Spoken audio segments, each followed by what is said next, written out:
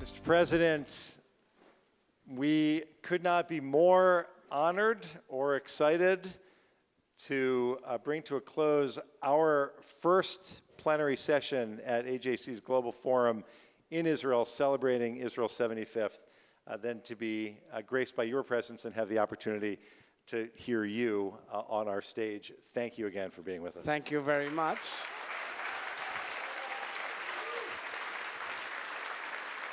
First of all, it's a great honor to be here with you this evening with my wife, the First Lady, Michal. We're very honored to be here. We're happy, Ted. We are very proud of you, Ted, that you took over the helm. Last time we met when you came with Speaker Nancy Pelosi to the President's home on an official visit, and you're doing a terrific job. I have huge respect for the American Jewish Committee, for its historic role, for what it does, for its impact on the Jewish world, Israel, and the entire universe.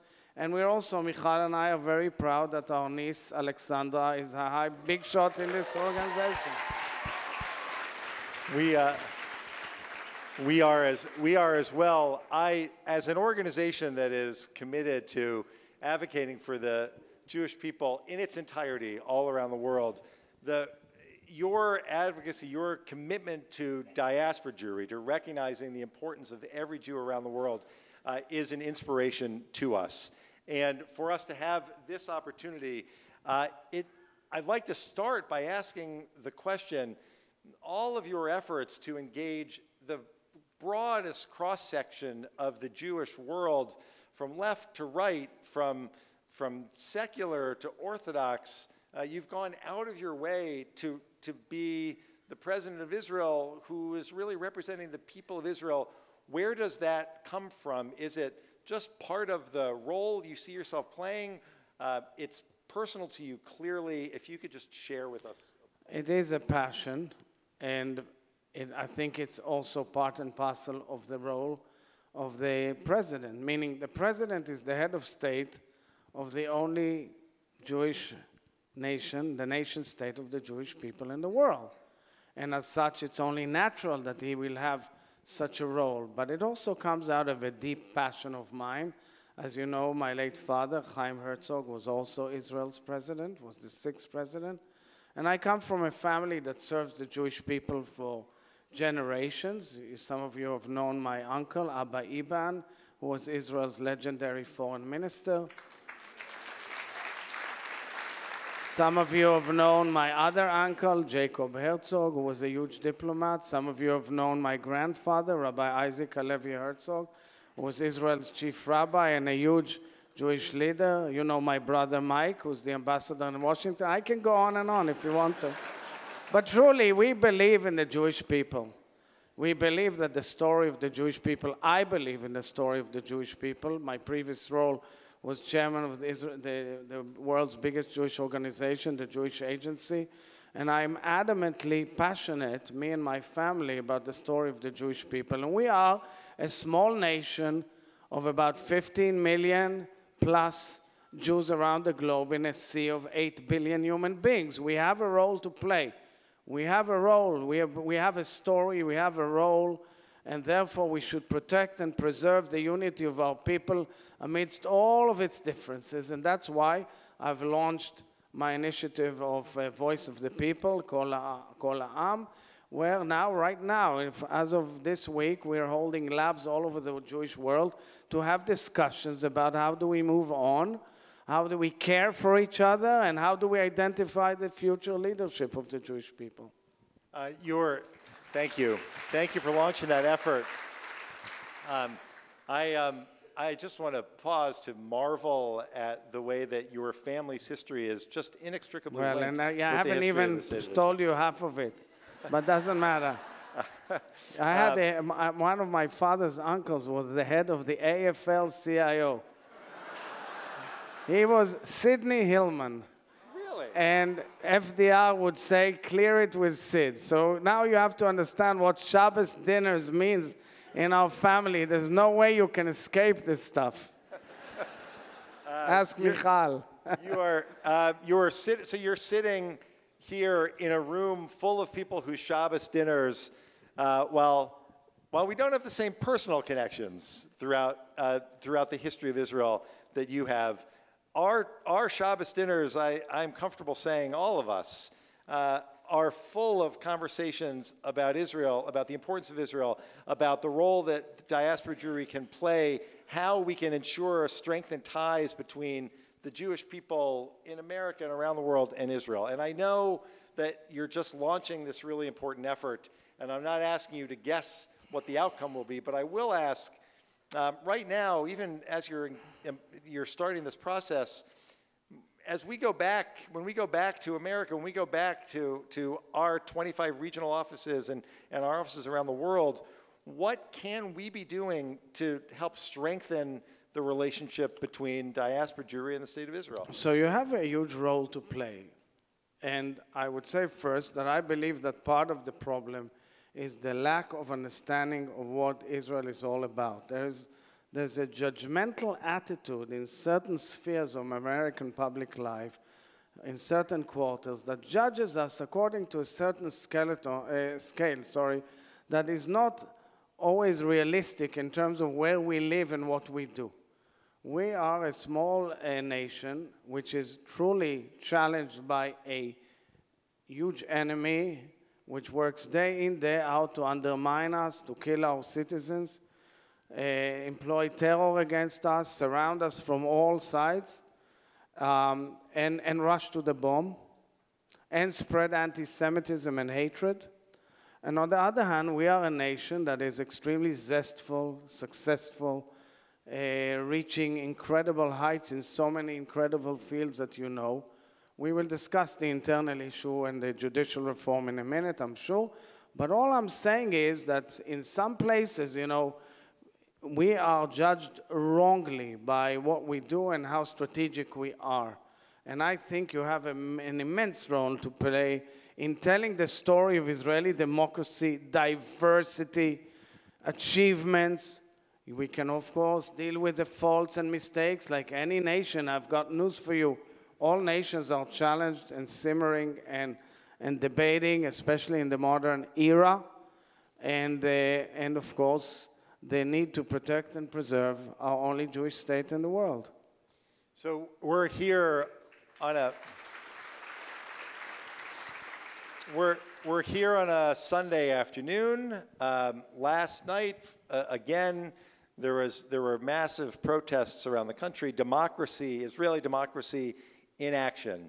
How should we be thinking about all of that? First of all, let's understand where we're at, because the talks are under my auspices, and I give huge attention to this process, and I find it serious and important. And I also tell the leaders that they bear huge responsibility as to the fate and outcome of these talks, and especially as to the effort that is needed in order to reach a wide agreement on the core issues which are so important. These are critical days, and I sincerely hope that the leaders and the elected officials will take the right decisions, because not only the people of Israel want a wide agreement, consensus on the core issues without, of course, hurting the basic rules of democracy and the independence of the judiciary. But more importantly, I also feel that in this room, the Jewish world demands us not to be torn apart and want us to move forward with a dialogue.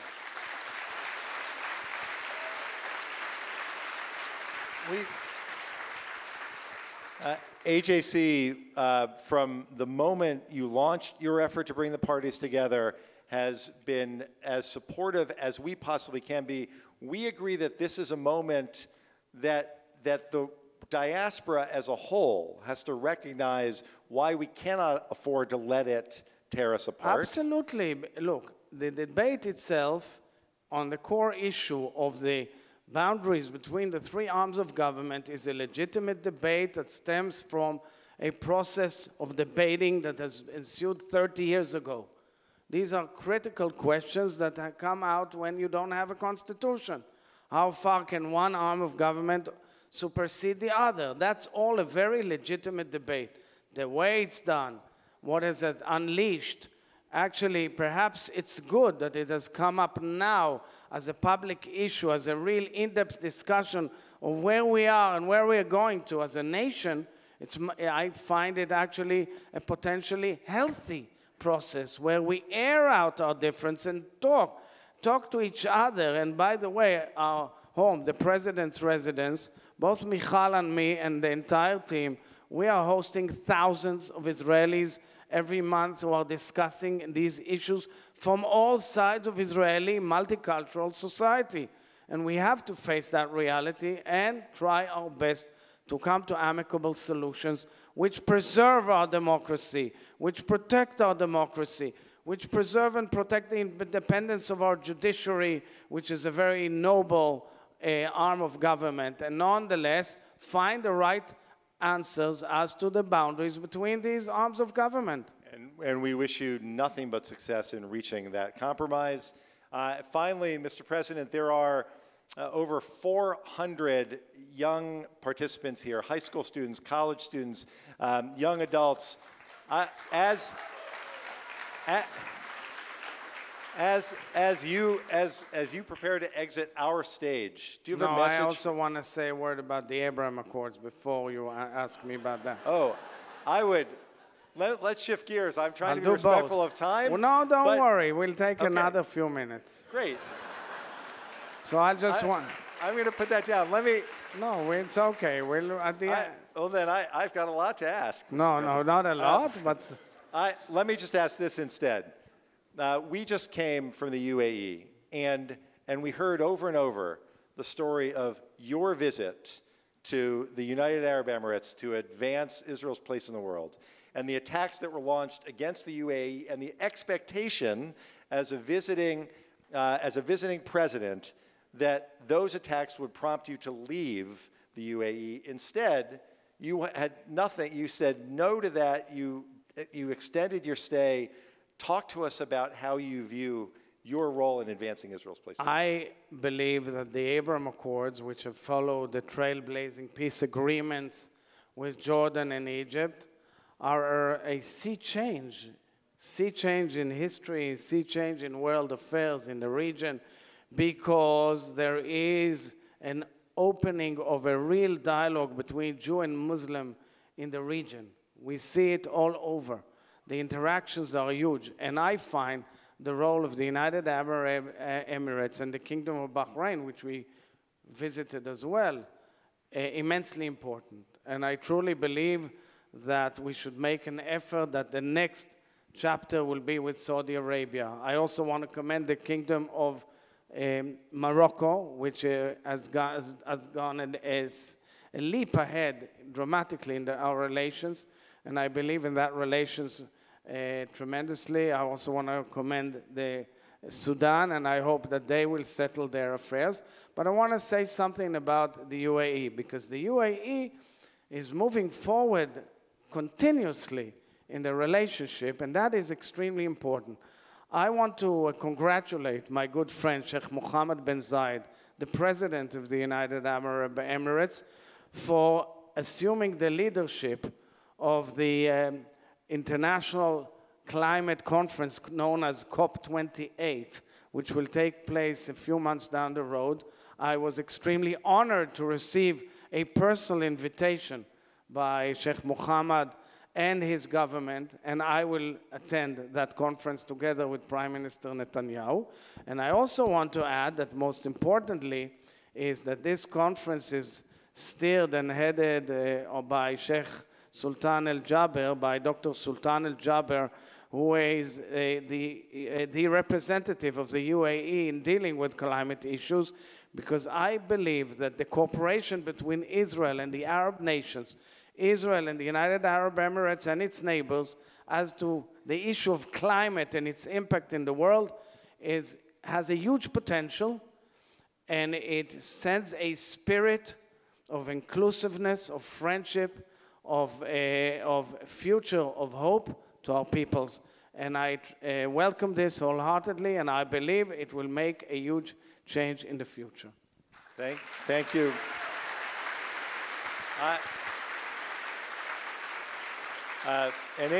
AJC, as you know, Mr. President, through our offices in Jerusalem and in Abu Dhabi, remains committed to advancing this vision that you describe, as well as the opportunities to build closer relations between Jews and Muslims. And I am being told to wrap it up, but if you would like to stay. No. So let's take your final question now. You can do. So I'm. There are 400 youngsters here. Yes. How did you know that was my next question? Yes. Because that's what you said. It's not often that they get to hear from the President of the State of Israel. What would you like them to hear before you leave our stage? So guys, you have, your generation will face many challenges. Our parents' generation faced, our generation faced, and your generation will face. You will have to take a lead role and add another chapter in the history of the Jewish people. And I would say that one is the challenge of unity, meaning not uniformity, but unity, meaning the respect, deep love and affection between the nation state of the Jewish people, the state of Israel and its people, and the Jewish diaspora, wherever it may be. All Jews must be able to practice their beliefs with no fears and with no harassment, and be connected in their hearts to the state of Israel. And we should be able to have the impact, the influence of the Jewish world within our society, within our democracy, understanding that Israel is a developing society, evolving society into a more multicultural, more diversified, fascinating, interesting, and promising country. Thank you very much.